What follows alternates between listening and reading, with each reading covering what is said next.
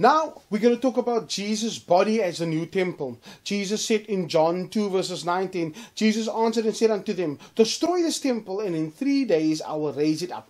And in John 2 verses 21, John explains, he said Jesus spoke of his body.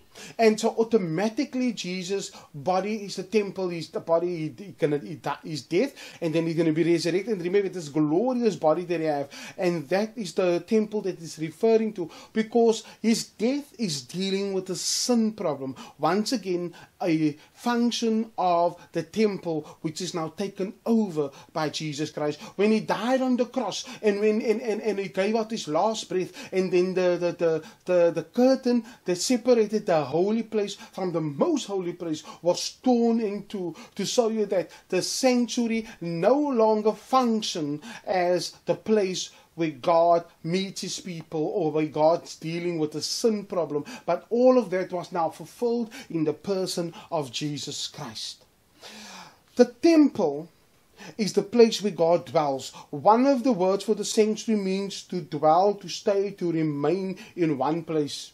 And I will also add the word abide. That is a beautiful term. Abide comes from John 14 verses 10. It says, do you not believe that I am in the Father and the Father is in me?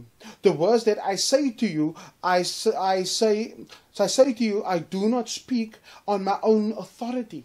Jesus said, I don't speak on my own authority. The Father's in me and I'm in the Father. And I don't speak of my own authority. But the Father who dwells, who tabernacle in me, does his work.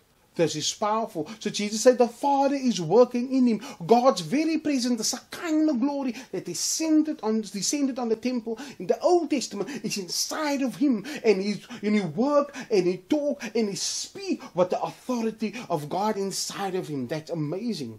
And so he abides in God. He's in God.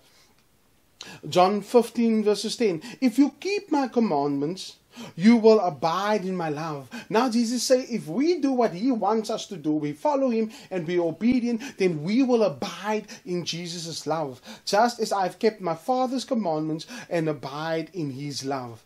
And so Wilson, he mentioned that in his article, he talks about this mutual abiding, where Jesus abides in the Father and the Father abides in him, and he talks about the same relationship. Jesus wants the relationship that he had with the Father.